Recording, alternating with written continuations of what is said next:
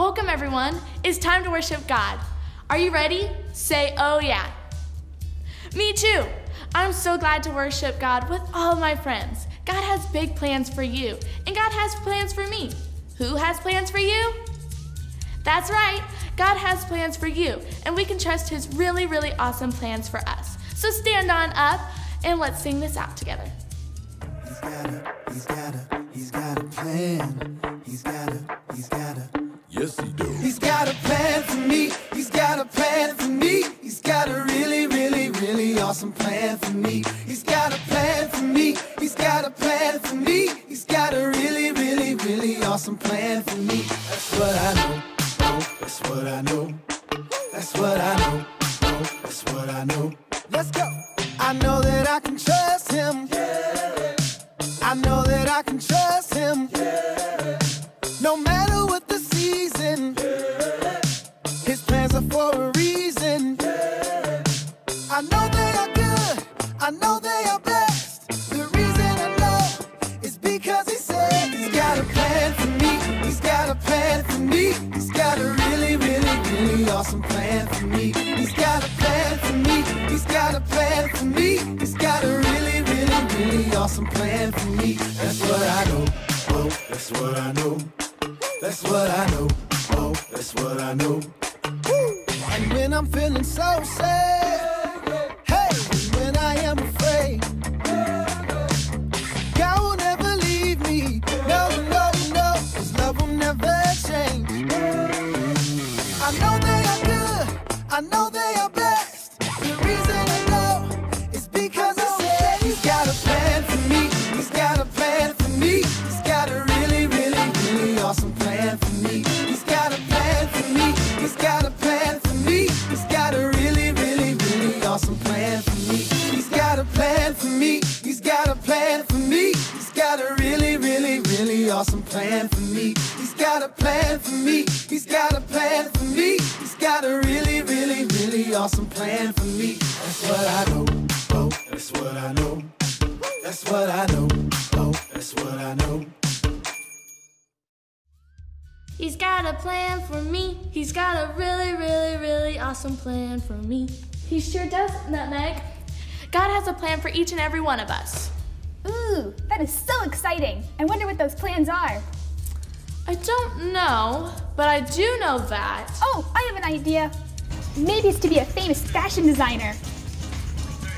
Or maybe I'm going to be a fancy princess squirrel. Oh, I have it. I can be a hero in disguise. Never fear, Nutmeg is here. Wait, I've got it. I know the plan for me. I'm going to be a luchador, a professional wrestler. So, what do you think? I think you look pretty silly with that mask on. Nah, you're right. Oh, I didn't mean for her to leave. Nutmeg, I hope she comes back. And I'm back. Yay! Okay, there you are. Now this is Nutmeg that we all know and love, and you sure do have some ideas for God's plan for you. Yeah, the truth is, I don't know what God's plan is for me. And that's okay.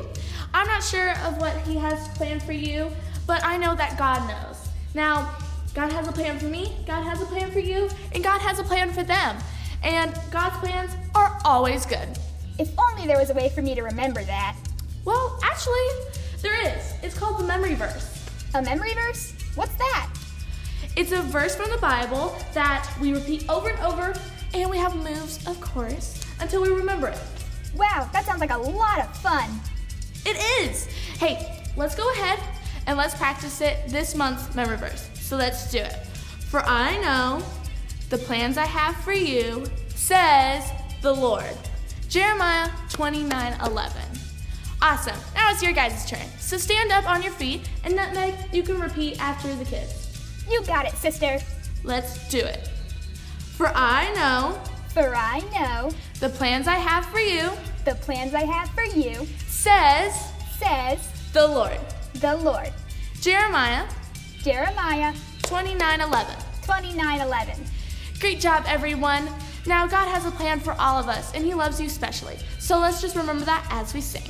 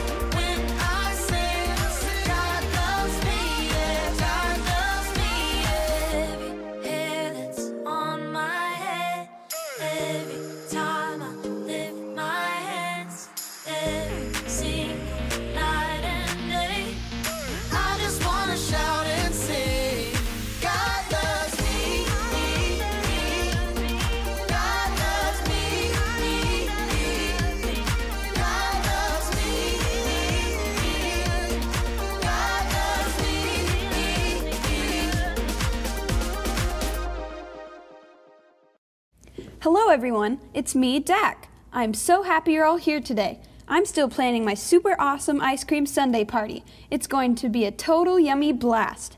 One of my jobs for the party is to be an ice cream scooper. Obviously, this is a very important job. So I thought I'd better practice scooping. I have this big tub of yummy ice cream to practice with.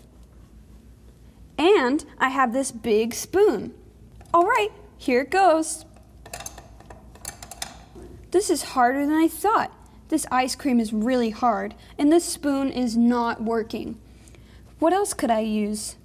Oh, I know. I can try an ice cream scoop. Wow, this ice cream is really hard, and this ice cream scoop isn't working either. I might have to wait for it to soften up a little bit. Having some trouble there, Dak?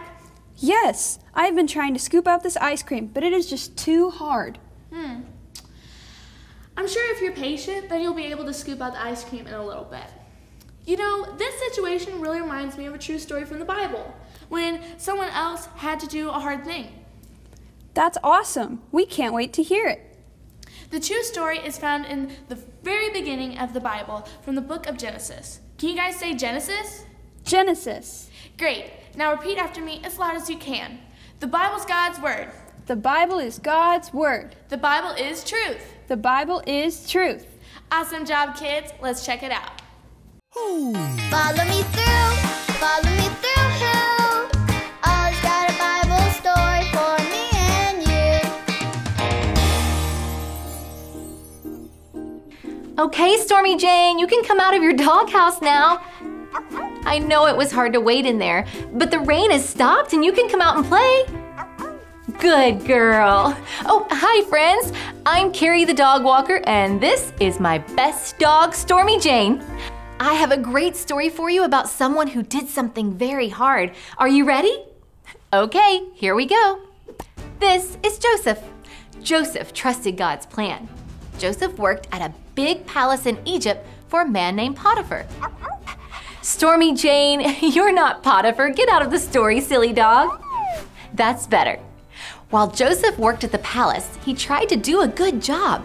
If Potiphar told him to get food, Joseph got him food. If Potiphar said the floors needed sweeping, Joseph swept. Joseph did whatever Potiphar told him to do, and Joseph trusted God's plan for him.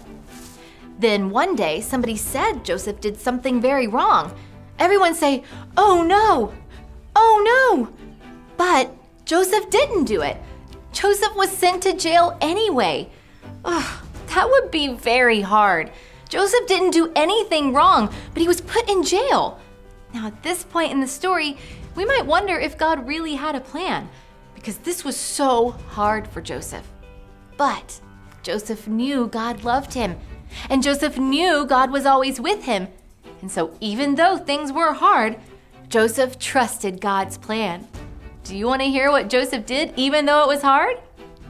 Well, while he was in jail, Joseph helped the other people in there.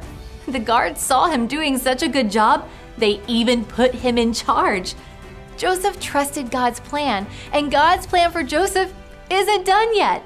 There's a lot more of Joseph's story to tell. I love this story because it teaches us that we can trust God even when things are hard. Because God loves us, God's with us, and God's got a plan for us. Oh, hey, Ollie. Ollie, tell me, who has a plan for you? God has a plan for me. Yes, it's true. Now let's hear it from you. Tell me, who has a plan for you? God has a plan for me. That's the truth, friends. You better believe it. See you next time. Bye. Wow, what a great story. If you guys got the story, say, oh yeah. Oh yeah. Awesome. I'm so glad Joseph chose to trust God's plan, even when things were hard. Joseph knew that God loved him and he was always with him. You know, that is exactly right, Dak. So, maybe your ice cream's good now. You wanna try? Yeah, let me check it out. Look, Dak, it's working. There, all scooped out and ready to eat. These first scoops of ice cream are for you to enjoy, Colby. Thank you. Let me help you out a little bit there. Thank you so much. I can't wait to try this. It is so much fun sharing with friends. And just think, I almost didn't get the chance to bless Colby with ice cream because scooping it out was too hard. But I chose not to give up, kind of like Joseph chose to trust God's plan even when it was hard. So cool. Remember, God has a plan for me and God has a plan for you. That is the truth, friends, and don't you forget it. Bye, friends.